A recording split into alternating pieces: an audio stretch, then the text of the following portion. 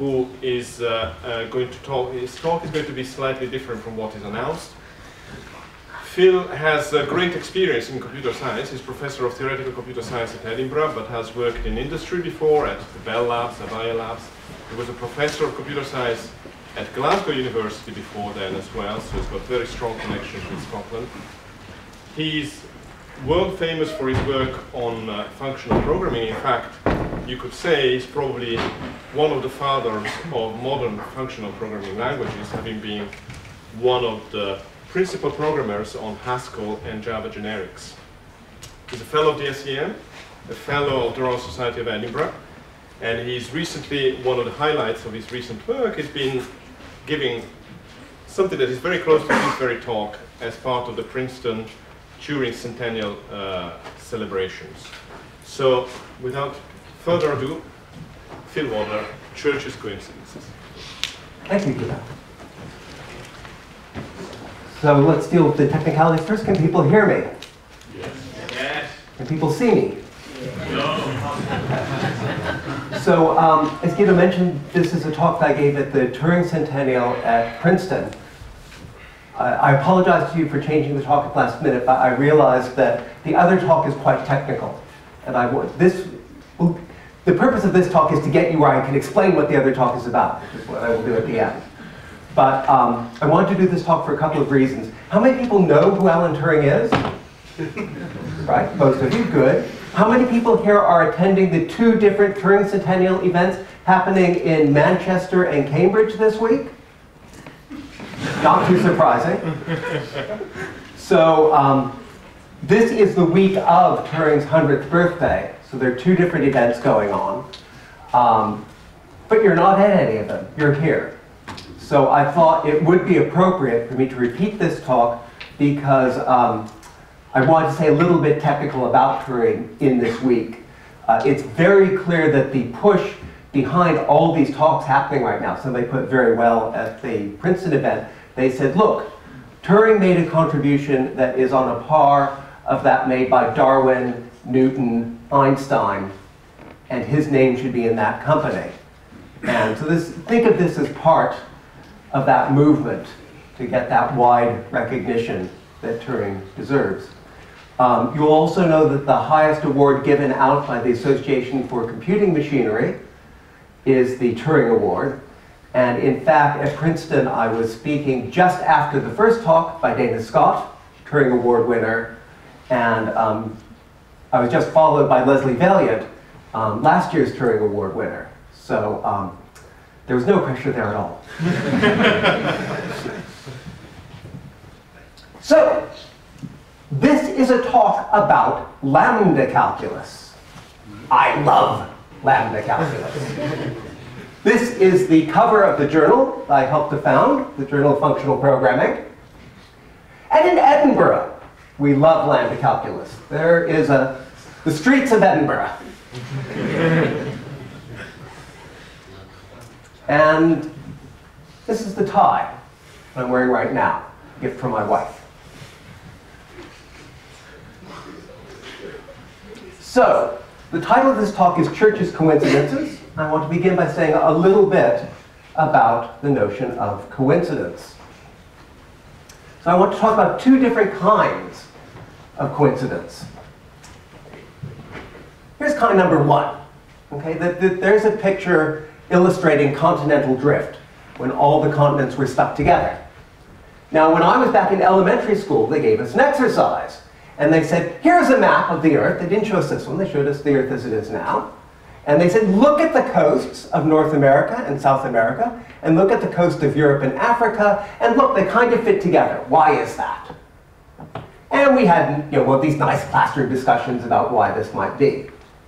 And then at the end of the discussion, they mentioned this idea of the theory of continental drift, and that the reason they looked the same is that all the continents were stuck together and then they drifted apart. Now, I'm sorry to tell you this, but I am so old that when I was in elementary school, continental drift was not an accepted theory. So at the end of this discussion, they said, so that's a theory, but nobody believes that.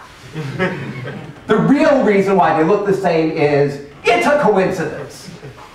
Okay, so that's one example of a coincidence that these days we don't believe is a coincidence.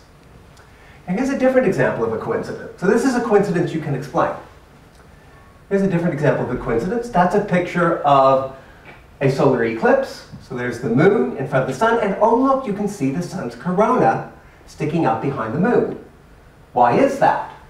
Well, the reason for that is that the apparent size of the sun from the Earth and the apparent size of the moon from the Earth are almost exactly identical. And that has the nice property that then when the moon passes in front of the sun, you can actually see the corona peeking out behind. So this is a coincidence with a very beautiful consequence. Why are they the same? It's a coincidence! Is there some other theory that explains this, the way continental drift explains the continents mapping up? Intelligent design? That's kind of the best I can do, which is not a very good explanation. So, is it like this because God wanted us to be able to see the corona? Not a particularly scientific explanation. So why do these two things coincide? So I'm going to show you one of each kind of coincidence. One that I can explain, and one that I can't.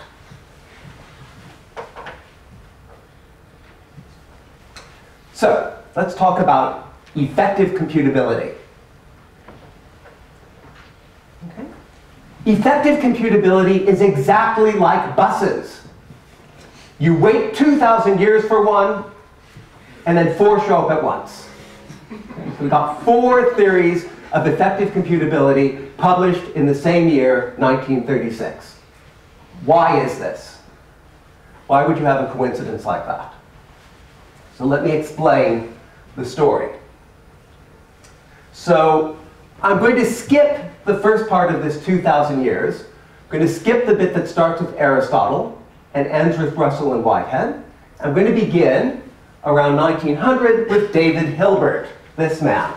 So in 1900, Hilbert gave a famous talk in which he laid out a bunch of hard problems. And people would later say, we've solved Hilbert's 10th problem. We've solved Hilbert's 2nd problem, and so on. I'm not going to talk about one of those problems. I'm going to talk about this problem, the Entscheidungsproblem, or decision problem, which was published in this book by Hilbert and Ackermann in 1928, The Foundations of Theoretical Logic.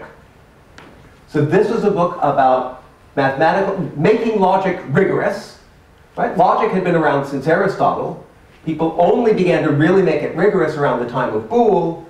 And then many people, Peano, Frege, Russell and Whitehead, Dedekind, made contributions. And Hilbert, along with many of his students, such as Ackermann, was one of the people really pushing this program. It was called Hilbert's program. Put all of mathematics on a sound theoretical basis using symbolic logic. This is also what Russell and Whitehead wanted to do with Principia Mathematica. So, one of the problems discussed in this book was, given a formula in first-order predicate logic, a formula of arithmetic, so it could be some arithmetic property, give an effective procedure for determining if that formula is true or false. Now, they didn't specify what they meant by effective procedure, but these days we would call it an algorithm. But this was before you had the rigorous notion of algorithm. That's what effective calculability was. And they were very optimistic. They thought, yes, we can give such an algorithm. We can give such an effectively calculable method. So they didn't feel a need for a definition of effectively calculable. It's like art. When you see art, you know it's art. When you see an effectively calculable method, you know it's effectively calculable. So it's just some effective procedure that people could follow to resolve this. And they were very optimistic that you could do this. Right? So this is closely related to completeness. Clearly, if you could do this, logic would be complete. Every single statement could either be proved true or proved false. This is a very optimistic view. And indeed, again, another famous address, not the 1900 one, but in Königsberg on the 8th of September 1930, speaking to the Society of German Scientists and Physicians, something that was also broadcast on the radio. He concluded with this statement, "Wir müssen wissen, wir werden wissen." We must know, we will know. Extremely optimistic. Everything can be known. And you can see it was written on his tombstone. Well, that's strangely appropriate because of this map. And what has been called by a pleasing irony, the very day before, at the very same conference, Kurt Gödel presented a paper called On Formally Undecidable Propositions of Principia Mathematica and Related Systems, where he showed that mathematics was not complete, that you could never have a complete system of logic, that there would always be formulas which could not be proved true and could not be proved false. And in particular, he showed that there was a true formula that could not be proved true. And the way he did it was he used arithmetic to encode formulas. So many people, I guess, are familiar with Gödel numbers, which encodes a formula as a product of using prime numbers to represent the individual constituents. And you raise each prime to a number corresponding to a symbol, and then you can use the prime factorization there to recover the original formula from this large number. So you can encode formulas as numbers. You could also encode proofs as numbers. And he wrote out a lot of formal logical definitions. I won't go through all the details, but this is in effect, the first computer program that's a proof checker.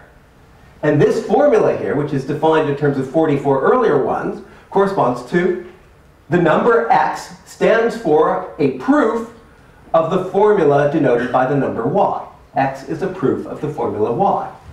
And then he could say, okay, all of these were what one would call effectively calculable. And the only one that wasn't effectively calculable was this last one. X is provable, which means there exists a y such that y is a proof of x. So this there exists is not effective because there are an infinite number of possible proofs to look at. But you could state this rigorously. So now you can have a statement of logic rigorously referring to proof. And he showed, in fact, that there's a particular program, y0, which corresponds to a particular formula x0, which corresponds to not Bewegung of x0. In other words, a formula that says, this formula is not provable. It's a lot like the liar's paradox. Okay? If you think about it, you will realize that if the formula was provable, the logic would be inconsistent. So it must not be provable, but therefore you can't prove it. So it's a true formula that's not provable. It is said that Hilbert behaved very coldly towards Gödel at that conference. Okay? That was Hilbert's program dead. All the optimism went away. You wouldn't always be able to have something that was true or something that was false. Nonetheless, you might say have an effective procedure for deciding if there was a proof of something. Could that be the case?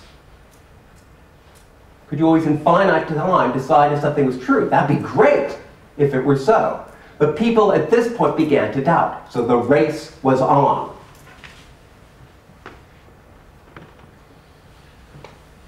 So here's the first bus driver, Alonzo Church. And he developed something called the lambda calculus. Now, so he was a young faculty member at Princeton. He had studied under Hilbert. And in these days, if you were a logician, the way you made your name was you defined your own logical system. So he had his own logical system, and it was based on this thing called lambda calculus. So here's the idea behind lambda calculus. It's very simple, right? You end up talking about functions a lot if you're talking about logic. And it turned out to be very convenient to be a little bit formal about functions. An idea that went back to the earlier work of Frege and Russell and Whitehead and so on. But Church pinned it down. So here's the idea, right? Normally when we talk about function, we'd say something like f of x is x squared plus x plus 42.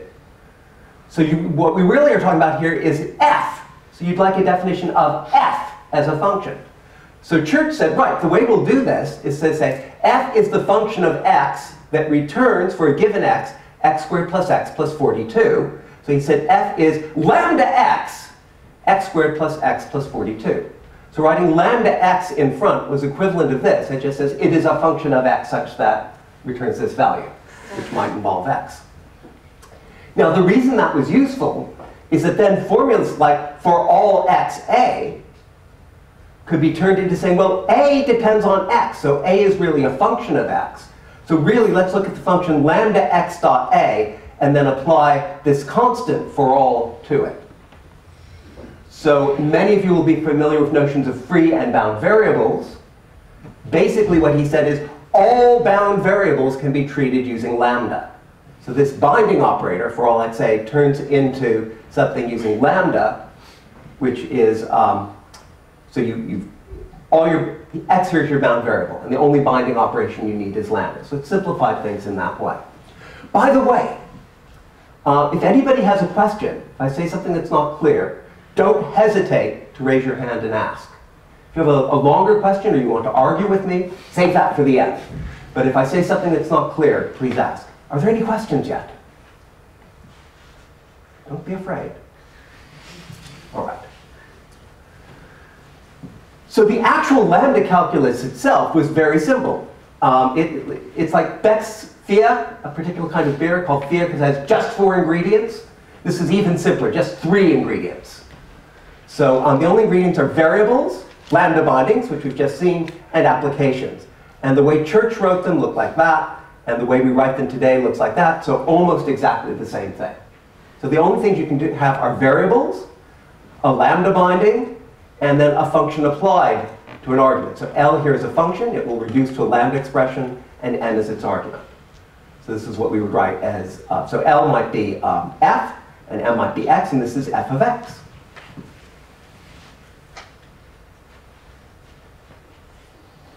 So here's the paper in which he had his logic, and part of the logic is lambda calculus. So there it is, the very first lambda in a lambda abstraction. And this, by the way, is the complete definition of the lambda part of his lambda calculus part. So right, here's lambda abstraction, here's application, and here he said exactly what I saw on the previous page. These are the only 3 ways of building lambda terms, plus the definition of free and bound variable. That's another thing. So complete definition of the lambda calculus in just a couple of lines. Now, he also went on and he had his whole logic. Okay? But he did note early in the paper, in the introduction, he says, there may indeed be other applications of the system than its use as a logic. So we will see that that turned out to be prophetic. Okay, so then the race is on. How do you define effectively calculable?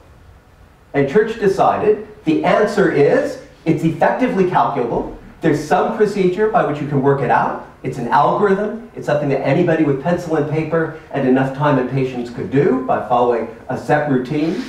Any of those notions, what it corresponds to is, you can write it down as a lambda term. What? Lambda terms only had functions. Right? At least you need numbers and arithmetic and all this other stuff. Where are those? Well, it turned out you could get those out of lambda calculus. So for instance, he said the way we'll do numbers, 1, 2, 3, and so on, is 1 is something that takes an A and a B and then applies A to B. So this, by the way, is an abbreviation for lambda A, lambda B, A applied to B. 2 also takes an A and a B and applies A twice to B. 3 takes an A and a B and applies A 3 times to B. Do you see a pattern? So you could encode numbers in this way.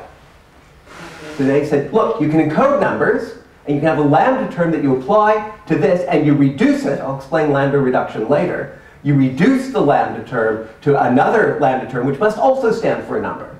So you take a number, turn it into a lambda term, apply this other lambda term, which stands for your effective procedure, to it, reduce it, and you get back another number, which is your answer. Well, another lambda term, which corresponds to a number in this way, which corresponds to your answer. Okay. By the way, he didn't have 0, because he had this rule that said if you have lambda A and lambda B, both A and B must appear in the body.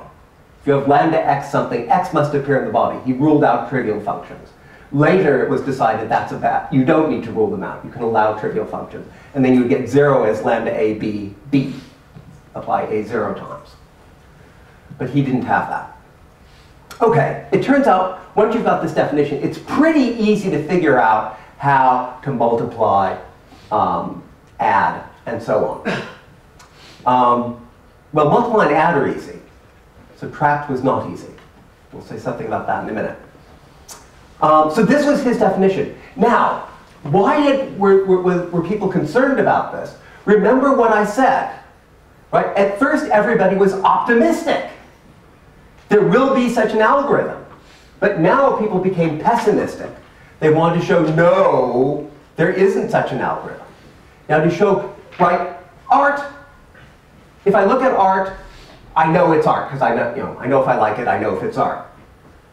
Artists resist having a definition of art that we could apply and say, no, that's not art, it doesn't meet the definition. Right? But to be able to prove there's no effectively calculable way of determining if a formula is true, then you need a very rigorous definition of effective calculability. So that's why people became interested in having a rigorous definition. And then once Church had this rigorous definition, it's a lambda term, then he could show that there was a problem that was not solvable. And indeed, either this paper or the following one, he showed the Entscheidungsproblem was not solvable. There is no lambda term that could determine if a formula, or rather the Gödel number of a formula, corresponded to a formula that was true or false. So you couldn't just look at something and have a computer decide if it was true or false. That's not possible. And that worked because he had this definition of what a computer could do, which is pretty good, right? Because computers didn't exist yet. So here's your definition of computer. It's what a lambda term can do. Now, Gödel was visiting at Princeton, and Gödel looked at this definition of Church's, and Gödel said, what? That corresponds to effective calculability? Right? Lambda terms are pretty abstract, right? Just the notion of function. And he said, why is it that? And Church just sort of said, well, look, if you think you can do better, you come up with your own definition, and I'll prove my definition is equivalent to yours. So, Church gave some talks. Sorry, not Church. Gödel gave some talks. Right. Gödel gave some talks where Gödel proposed, right, this is highlighted in Kleeni's paper, a definition of a general recursive function of natural numbers was suggested by Herbrand to Gödel, and then Gödel modified it, and it was used by Gödel with an important modification in a series of lectures at Princeton in 1934. So in 1934, Gödel gave these lectures where he said, I think this idea corresponds to a notion of effective computability, and this is what we now call recursive functions. So it's just something that, right, here's your scheme for defining a function in terms of other functions, and here's a scheme for defining a function by recursion. Phi of 0 is this other function of the free variables. Phi of y plus 1 is defined in terms of phi of y and all the other free variables, and then you combine that in some way. So just definition by recursion. Now, Kleeni, so Kleeni then proved, now Kleeni was a student of Church's, okay? So Kleeni proved that Gödel's definition and Church's definition were equivalent. And Kleeni said, you know, for his first few years, he would always give talks in terms of lambda calculus. And he said, quote, he always got a very cold reception from his audiences, because they thought, just like Gödel, what is this lambda stuff? He then switched over to using recursive function theory after he proved this equivalence. He said, I couldn't complain of my reception after that. So many people found lambda terms unnatural, partly because there was no good user manual for them, right? There was only Church's text. So these days, right, you find lambda expressions in languages like Python and Perl. Okay, but in those days, They were considered very weird. Okay. Now, the most important thing that Kleene did was it was Kleene. Remember, so we've got this hypothesis, right? Hypothesis, anything you can define that you could do with effectively computably, you could do with a lambda term. And we had this way of embedding numbers into lambda terms. And once you had that, it was very easy to see how to define successor, adding 1 to something, how to define addition, how to define multiplication. Those were all really easy. Let's see, how about taking 1 away from something? Predecessor. Not easy. They couldn't figure out how to do it. Then one day, Kleene went to the dentist. He was feeling a bit nervous, as you do when you go to the dentist. He was put under the laughing gas, and he started to hallucinate. And he figured out how to do predecessor. Right? So if you have a heart problem, go to the dentist. And this is his explanation of how to do predecessor, and it involves triples and successor, and I won't go into it right now. It's not something you want to just see on the fly, but once you see it, it's pretty easy. Okay? And then he went back to church and said, look, I've done predecessor. And church said, wow, I was just about to give up on this lambda stuff. But then, once they figured out they could do predecessor, they decided, you can do anything. So it's not too surprising that people looked at this and said, what do you mean that's everything you could do? It's not even clear you can do predecessor. Okay, you figured out how to do predecessor. But why does that mean you can do everything you could want to do? So, right?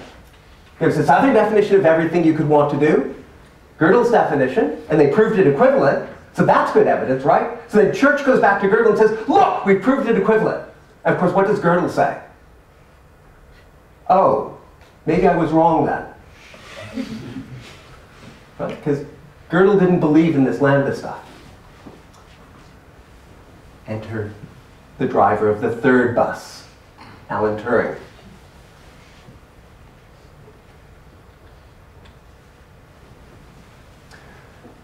So he also comes up with his own definition of a computing machine. And again, shows the Entscheidungs problem is undecidable using this definition. And he did this completely independently of church. He was a graduate student, so he got his undergraduate degree, but he didn't yet have his graduate degree at Cambridge, working on his own.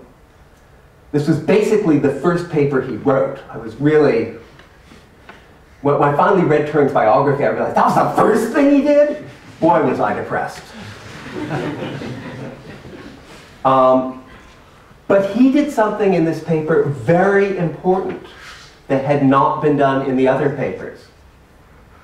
He did something that I normally consider as airy-fairy useless stuff, but actually sometimes is concretely of huge importance. The technical name for what he did, this airy-fairy stuff, is philosophy. The key ingredient that church added over what was before was philosophy. He tried to explain why one should believe that a Turing machine can do anything that a human could do executing an effectively calculable procedure. And he begins the paper by saying that that's what he's going to do. I'll give some arguments with the intention of showing that the computable numbers include all numbers which could naturally be regarded as computable. So he called them the computable numbers, but he wanted to show they really correspond to what's computable. And he gets very concrete about it. Right? I show that certain large classes of numbers are computable. They include, for instance, the real parts of all algebraic numbers, the real parts of the zeros of the Bessel functions, the numbers pi and e, and so on. Right? You would not have found church talking about the real parts of the zeros of the Bessel functions. So and then he defines Turing machines, the tape and the symbol and the store and so on, which I will presume you're familiar with. And this is his definition of the very first Turing machine written out. This is a Turing machine that prints 0, 1, 0, 1, 0, 1, and so on infinitely on the tape. He was actually interested in Turing machines that computed infinite sequences because he wanted to compute real numbers.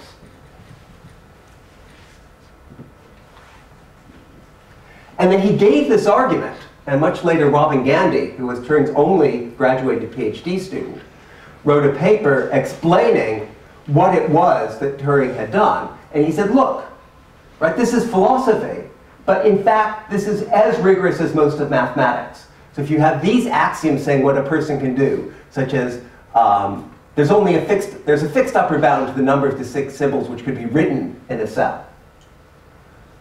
There's a fixed upper bound on the number of cells that you could reach from a given cell quickly at a glance, and so on. And then given these constraints, you could prove that everything that a human could do following these constraints could be done by a Turing machine and vice versa. So this is what Gandy called Turing's real important theorem, which is that any function which can be calculated by a human being can be computed by a Turing machine. And this is what I'm calling philosophy.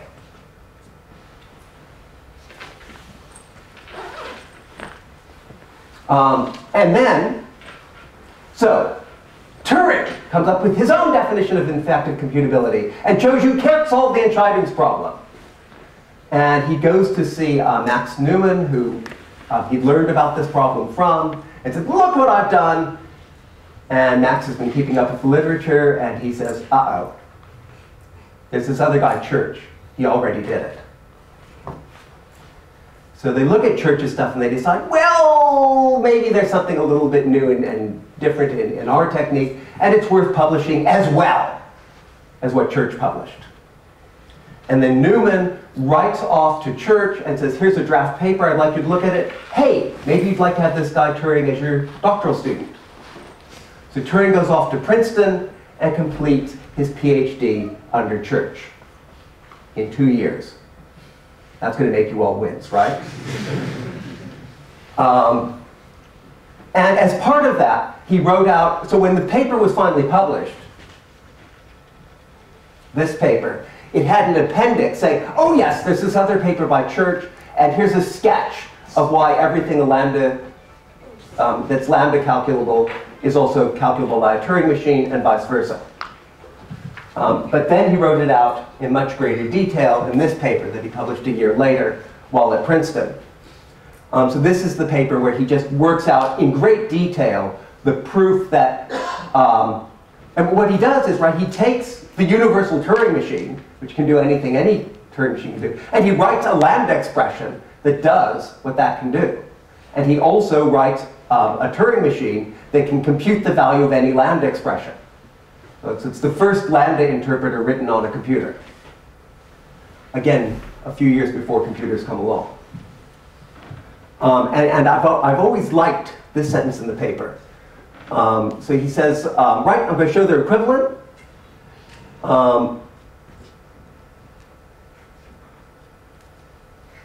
The identification of effectively calculable functions with computable functions is possibly more convincing than an identification with the lambda-definable or general recursive functions. Right? So this is Church's definition. This is Kleene's definition based on Gödel's. And he says, well, right, this is him bragging a bit, I think I gave a better argument for why effectively calculable should correspond to a Turing machine. And they says, for those who take this view, that is, for those who believe in Turing machines but not in lambda expressions, the formal proof of equivalence provides a justification for Church's calculus and allows the machines which generate computable functions to be replaced by the, emphasis added by myself, more convenient lambda definitions. Turing was very discerning. So he understood that lambda definitions were much nicer to write down than Turing machines. But nobody else did. Everybody else preferred the Turing machines. So it took us a long time to get back to where we were in 1936. Turing, of course, is one of those, along with von Neumann, who was very familiar with Turing's work, and others who built the first automatic computers. Right? Turing became involved with this with code breaking during the war, where they had to build proto-computers to do code breaking, and then afterwards he started working on real computers. So he designed something called the ACE, and this is part of one of his documents describing the ACE. The ACE never actually got built. Right? During the war at Bletchley Park, if Turing needed something done, he could literally write to Churchill, and Churchill would jump up and down, and it would get done. That didn't happen after the war. Turing didn't have somebody to run interference for him, and didn't end up building the first actual computer. He just designed it, and then other people built slightly different things, because there's a race on again.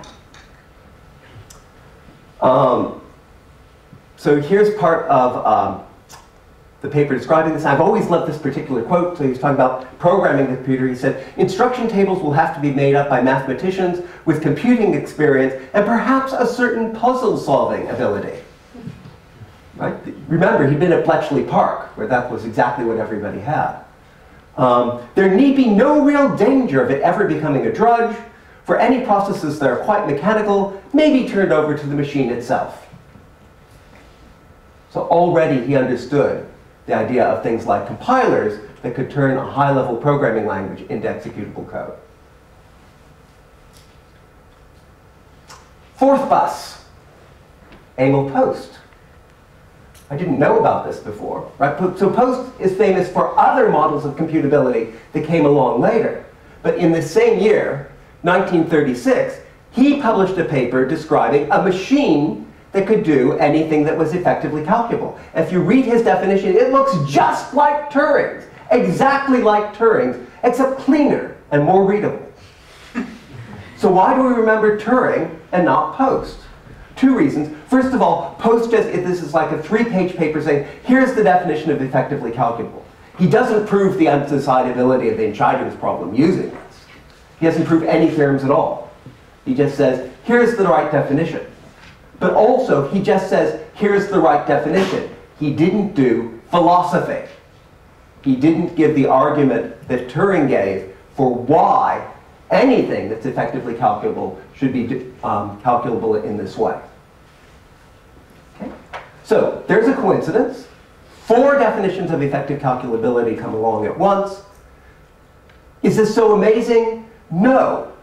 They all came along in this year because not that much before, right, 1933, was when Gödel published the proof of undecidability that got people thinking, maybe you can't solve the Scheidungs problem, but to prove that, you need a definition of what's effectively calculable. So that's why they all came along in this year. Continental drift. I want to show you a solar eclipse. The second coincidence, propositions as types. Very little to do with Turing here, but a lot to do with Church, and a lot to do with logic. Let's go back a wee bit. Here's Gerhard Gentzen, brilliant logician, also a Nazi, I'm sorry to tell you. But in 1935, he published the definition of logic. This is the most widely used system of logic to this day. So, right, there are various different systems, Hilbert's, Russell and Whitehead's, and so on. This is the one that we ended up standardizing on. And it's because he had this brilliant insight that the rules of logic should come in pairs. Introduction and elimination pairs. So here's his thing, and we're going to focus on 2 of these rules. This one here, the rules for implication, and these here, the rules for conjunction. So here they are in modern notation. And if you look back, you'll see I've written exactly what Gentzen wrote in his original paper. It's completely identical. The only difference is he wrote his letters in German. There's a German A and a German B. And I'll write the letters in English. Okay, so here's his formulas. So what does this say? So the square brackets means assume. If assuming that A is true, you can prove B, then you can conclude that A implies B. Not too surprising. If you can prove A implies B, and you can prove A, then you can conclude B. Right? That's kind of the definition of implication. That's what implication means. That's how you use an implication. So this lets you derive an implication, and this lets you use an implication. Introduce an implication, implication below the line. Eliminate an implication, implication above the line, but not below. Here's another example, conjunction. If you can prove A and you can prove B, you've proved A and B. That's what A and B means. If you've proved A and B, then how can you use that? Well, you can conclude two things from this. You can conclude A, and you can conclude B. This will be dull and boring to many of you, right? Okay, so this is the way we formulate logic. And then his great insight was that you could simplify proofs. Okay? In particular, if you had an introduction followed by an elimination, you could always simplify it. So here we introduce an implication, right? From assuming A, if we can derive B, then we know A implies B. But here we've got a proof of A, and we want a proof of B. So instead of doing it this roundabout way, well, where did we start? We said, assuming A, you can prove B. Fine! Don't assume A. Here's a proof of A. So in this, you replace your assumption of A by the actual proof of A, and then prove B. Similarly, if from A and B, you can prove A and B, and then we use the elimination rule to get A. What's an easier way of doing that? Oh, look! I've got a proof of A right here. Fine, I'll just use that. So it's very easy.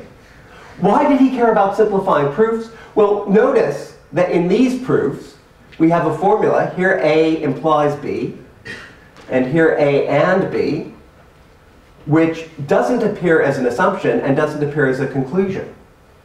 And in particular, in a closed proof with no conclusions, right, you might want to show that the only formulas you need are sub-formulas of the formula you're proving, not something bigger, like A implies B or A and B. So he could show the sub-formula property, using this simplification, that when you proved something, you could prove it just using the formula you're proving and parts of it. You didn't need anything extraneous. Why was that important? Well, one thing you want to know about a logical system is consistency, which in this case means there's no way to prove false. And this normalization property, the subformula property, the thing that says to prove something you can only use parts of it, you can always prove it using parts of it and not anything else, was really helpful. Because imagine the formula false, right? Here it is. He wrote it this way. So this is from A, if you can prove A and you can prove not A, you can conclude false. Notice that this proof of false involves two bigger things, A and not A. So if you could normalize things, it says if there's a proof of false, there would be one involving only false and the parts of false. How many parts does false have? Not very many, right? It's like, what part of no don't you understand? So if only proofs of false had to involve just false and its parts, of which there aren't any, then you look at these rules and you go, oh, there is no way to prove false.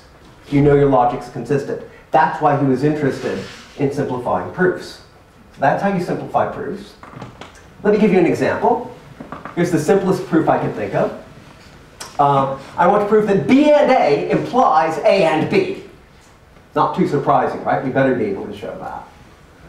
How would I show it? Well, let's assume B and A.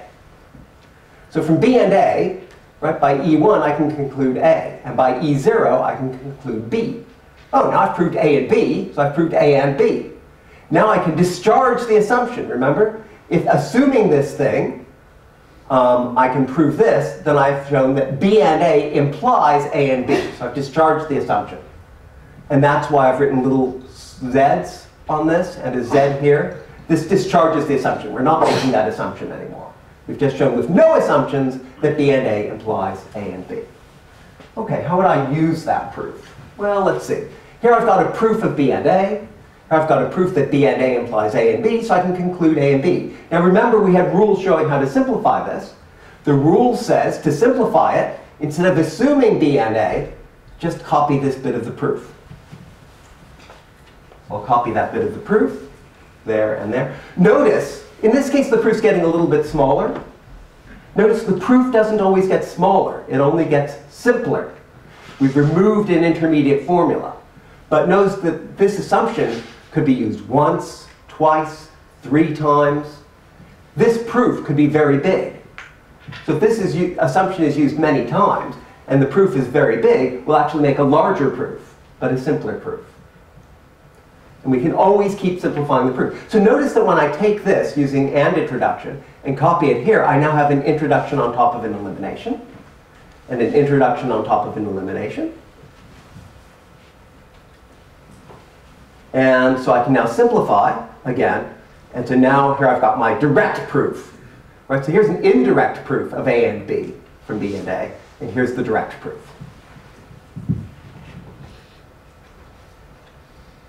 Okay, so that was what Gensen did. Let's go back to Alonzo Church. So that paper of Gensen's appeared, remember, in 1935. Oh, I didn't mention, by the way, this is really a remarkable paper.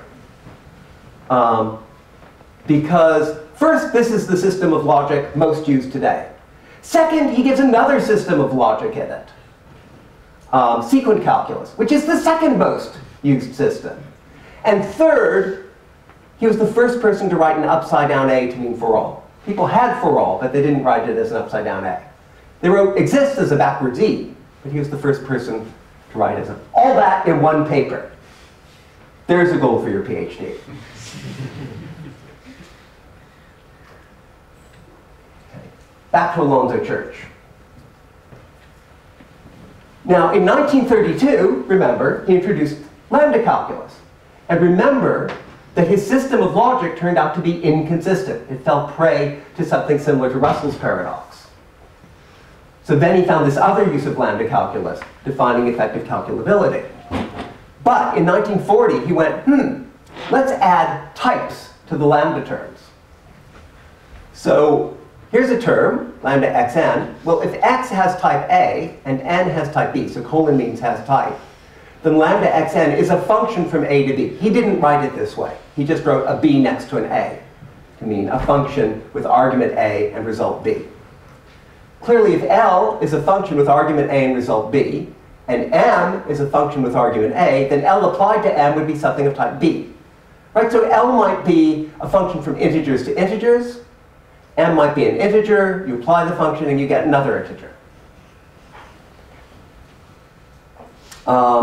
Similarly, pairs. So here M has type A, N has type B. So the pair Mn would be a pair of an A and a B. Again, he actually encoded pairs in terms of functions, but I'm not going to do that, just to simplify things. And again, right, if L is a pair, you can extract either its left component, L0, its zeroth component, or its 1th component, its right component, L1. So if this is a pair of an A and a B, clearly its left component is an A and its right component is a B.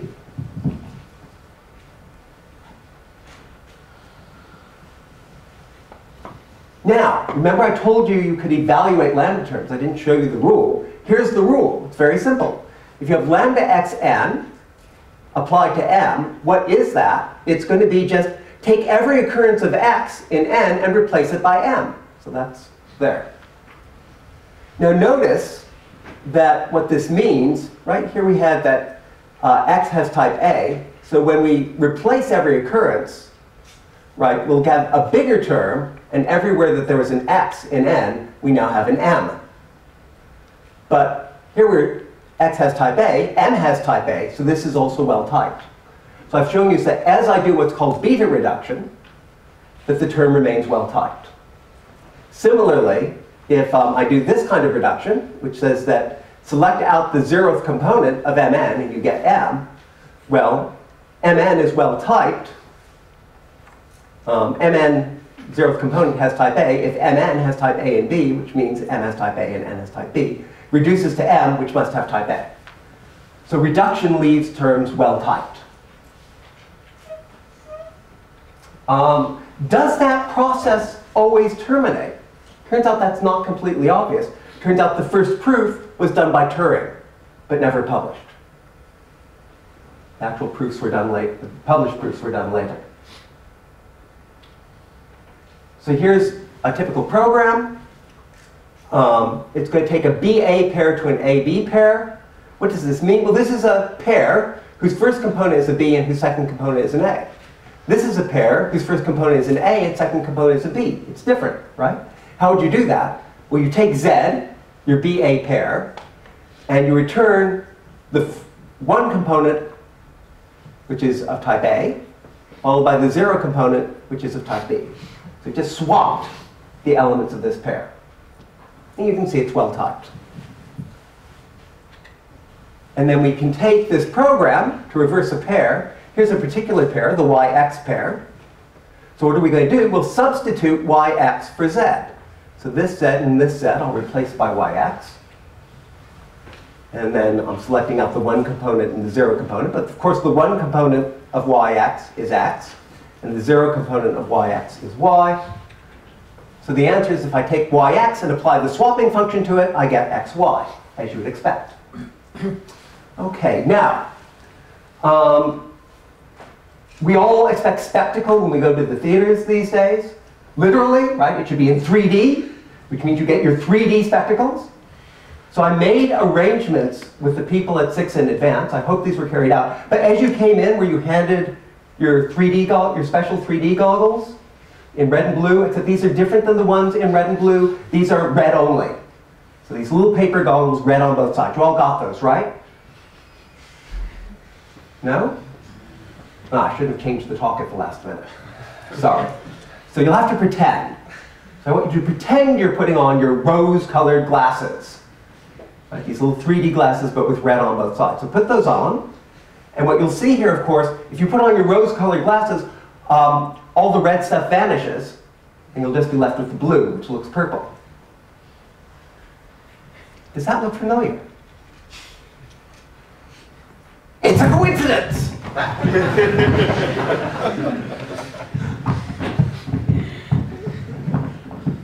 So that's a coincidence. Right? These were done completely independent. They're both about logic. They were both done by logicians, but completely independent, and then they turn out to be the same thing. Right? So I was, right, to make this work out, I wrote function space as an imply sign, and product pairing as an ampersand. But normally we write those as arrow and times. So arrow is like implies, times is like conjunction. This is a drawing by Luca Cardelli. So we call this thing the Curry-Howard isomorphism. Luca called this picture the Curry-Howard homeomorphism, showing how you can change one into the other. So this is just a funny picture, but the actual idea you've just seen is that these things are in very precise correspondence. Implication is just like functions. Conjunction is just like pairing. We haven't done it, but it turns out that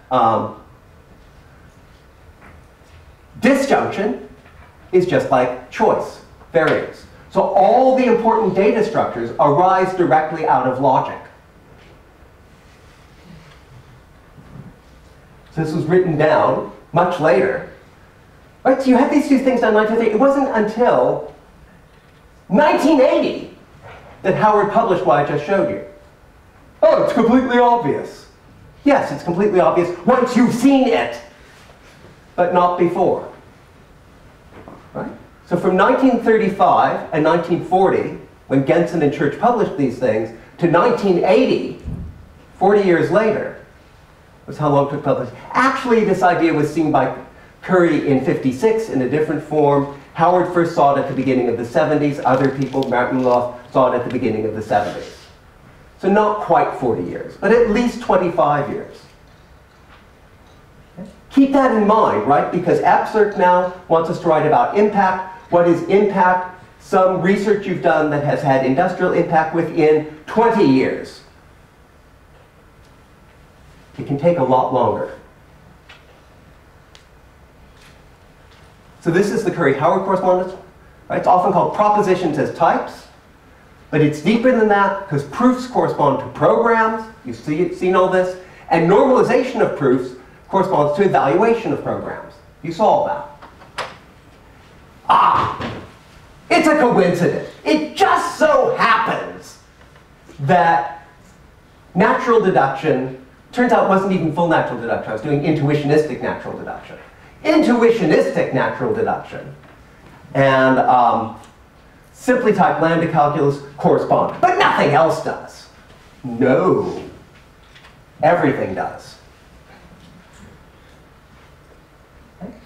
I'm getting to the end, so I won't go through this in detail. But basically, every single system of logic corresponds to an interesting programming language. I'm well known for doing stuff with things called monads in Haskell, which you use to do input-output. They correspond to a particular flavor of modal logic. I mentioned that what was done was for intuitionistic logic. Turns out for classical logic it works and corresponds to something called continuation passing style. And in particular, Peirce's law corresponds to an operator invented by Matthias Felisen called call-CC. Peirce's law, invented in the late 1800s, call-CC, written down I think in the 1980s. Equivalent seen in 1990. So it's very robust. I'll skip this because I'm short on time. But it applies to lots of things. And also it means, right, we saw this corresponds with proofs. It means you could use lambda expressions to write down proofs. So there are a lot of automated proof systems these days based on that idea where you represent the proof using lambda terms. I won't talk about this at all because we're at the end. I thought this might happen, right? But what was the original scheduled talk? Well, I said it works for everything. One well-known exception. Process calculi. Very important, right? These days we all walk around with computers in our pockets that talk to each other. These days, Moore's law used to mean that every 18 months things got twice as fast. These days, Moore's law, because of power consumption problems, you can't make things twice as fast anymore. Moore's law still holds, but you don't get a computer that's twice as fast. Every 18 months you get twice as many computers. Right? So these years we have quad-core computers. Wait another 2 years, we'll have 8-core computers. Wait another 2 years, 16-core computers. Wait a minute. You better do parallel programming for that. That's hard. So the one thing that's really important to understand is some form of process calculus that lets us do parallel programming. So wouldn't it be great if there was a process calculus that corresponded to a logic? And then we could guess that's the right one. But we haven't had that. Until now. So if I had more time, I would tell you how to do that. But I won't. It has to do with something called linear logic. Okay, I'm going to finish by doing some philosophy. Right, we've seen two coincidences. One which we can explain. One, why does every logic correspond to a programming language? Why is the apparent size of the moon and the sun the same? God wanted us to be able to see how beautiful the aurora is. Why does every logic correspond to a programming language, a functional language? God wanted to tell us to use functional languages.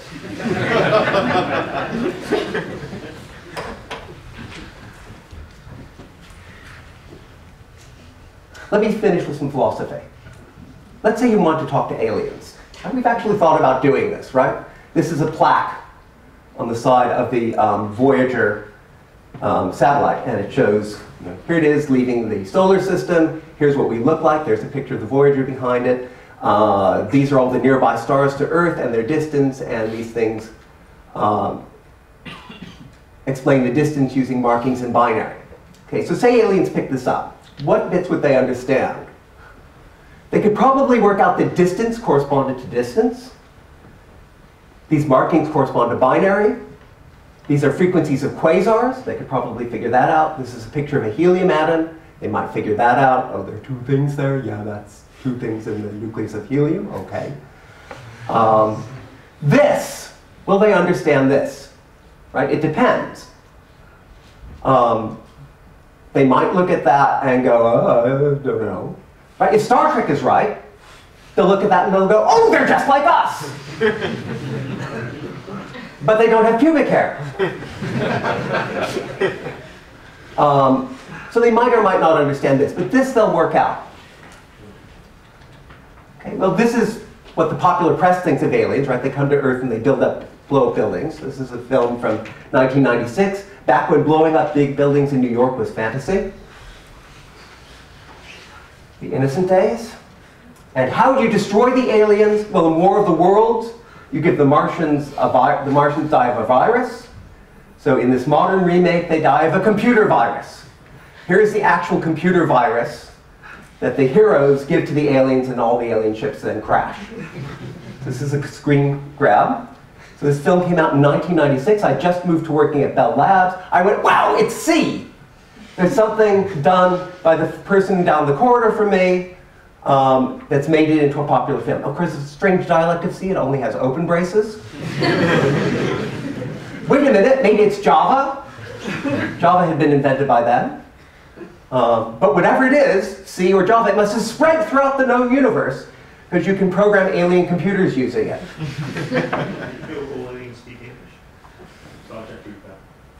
Right, so doesn't seem very likely. All right, aliens will not know C. Aliens will not know Java. Will aliens know lambda calculus? They'll know modus ponens. If you know modus ponens and you know natural deduction, they'll know lambda calculus. So lambda calculus is universal. Right? We talk about the universal community. This is really universal. Right? If you sent a message to aliens in lambda calculus, they could decipher it. C or Java, I'm not so sure. Lambda calculus, they'll be able to do it. Now, except, right, these days we don't just talk about the universe, we talk about multiverses. This is from a popular play called Constellations. It has the best stage direction I've ever seen. You know, normally it says there's a big stage over here, people enter at the door over here, and so on. There's only one line. The one line says, an indented rule stands for a change of universe. So different universes, we're used to this idea now, even in popular culture. So imagine a different universe. They might have a different gravitational constant, might have different laws of physics. I don't know about you, but I cannot imagine a universe where modus ponens doesn't hold, where natural deduction doesn't hold. Right? So even in a different universe, if we could communicate with it, they would understand about logic. And therefore, of necessity, they would have to understand about lambda calculus. So, right, I don't want to call lambda calculus the universal programming language. And the reason why is calling lambda calculus the universal programming language is too limited. Lambda calculus is omniversal. So I'm at the end.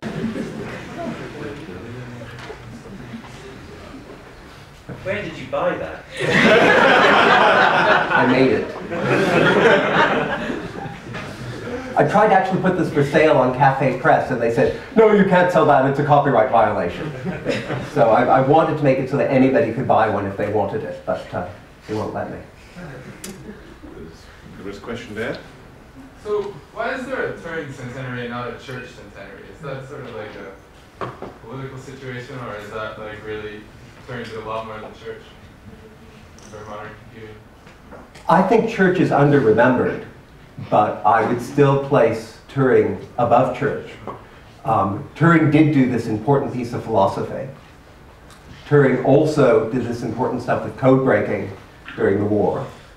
Turing also was the first one to think about AI applications of computers and how you might give a rigorous definition of what it means for something that's not a human being to be intelligent. And Turing, it turns out, also did fundamental work in biology. He did work on morphogenesis, which means, well, how do you start from a uniform egg, getting something that has legs over here and a tail over here and spots over there? And he did some of the fundamental work in that area. So Turing did a lot of very fundamental things. Church did something very important, very fundamental. But as you can see, it's not just Church who's part of the story. It's also Gensen and Hilbert and many others. So I'm happy for Turing to have pride of place over Church. But I am not happy for Turing machines to have pride of place over lambda calculus. Everybody should learn lambda calculus first, and Turing machines as a historical oddity. Turing should have pride of place, but not Turing machines. More questions? Phil is also going to be around, as I mentioned earlier. He has another industrial experience as well as a very vast academic experience, so he will be on the panel for the transcript session on what happens when you do the phase transition from PhD student to normal human. And so there will be Something other aspects. Turing never did, I think. Possibly not. But you did. I didn't, for example. So, if there are no more questions about church's coincidences, well, let's thank Phil again for a very inspiring